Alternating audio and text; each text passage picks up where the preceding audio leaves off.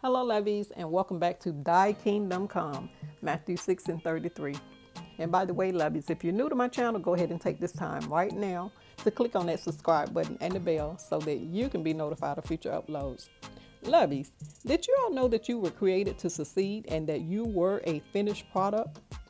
Would you all agree that once a manufacturer has completed his product, that it is then and only when he places his image on the product?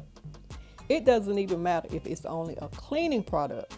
The manufacturer label doesn't go on the product until what has been placed inside of that bottle has been tested, tried, and rings true, that it can function in the fashion that it was intended to function. Even Toyota, Kia, Ford, and BMW does the same thing. Jeremiah chapter 1 verse 5 lets us know that God already knew us before he formed us in our mother's womb. You see, to have been formed, that is like having been built. So in Genesis chapter 1 and verse 26, when God created you in his image, that is when God was saying, I have finished my product, and now I can place my image on this creature. You were created to succeed until sin crept into God's product, whether it was drugs or alcohol or some other type of abnormal use of God's product. But no matter what, success is still built inside of you. You have the ability to overcome obstacles that are placed in your path. You have the ability to move mountains, so to speak. And because you have that ability and God placed it inside of you, you have to determine to make a decision to let another of God's laws kick in. And I'm not referring to the 10 Commandments. In order for you to be moved from a state of depression to a state of God's promises, one in particular, I can do all things through Christ who strengthens me. That is when faith kicks in. For faith is the substance of things hoped for and the evidence of things not seen. Faith is seeing and believing it before it actually happens. Faith is knowing that you can because God said you can, and believing that you're going to move past your present situation. Lovies, I'm not trying to boast, but I grew up in the projects. That is what some people would call the ghetto. And when I was a little girl, I remember visualizing me pulling into what I would call a mansion. I remember driving down the driveway into a 3-car garage, brick house.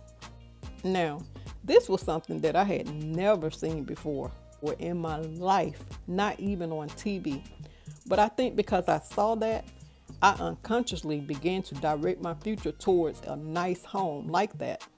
Now, I don't have a 3-car garage home. So sometimes I find myself asking the Lord, okay, Lord, since I don't have that now, is that something that I'm going to have in the future?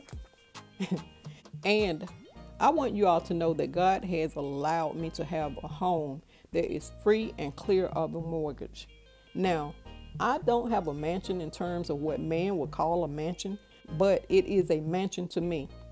I grew up hearing people in church talking about God being the owner of houses and land.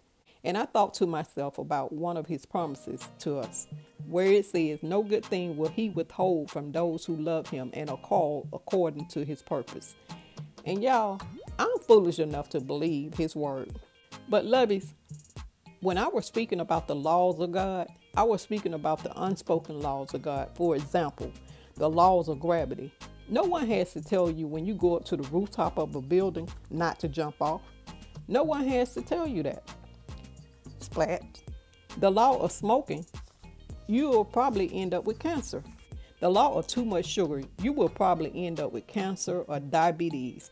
The laws of not exercising and eating right, you'll end up overweight.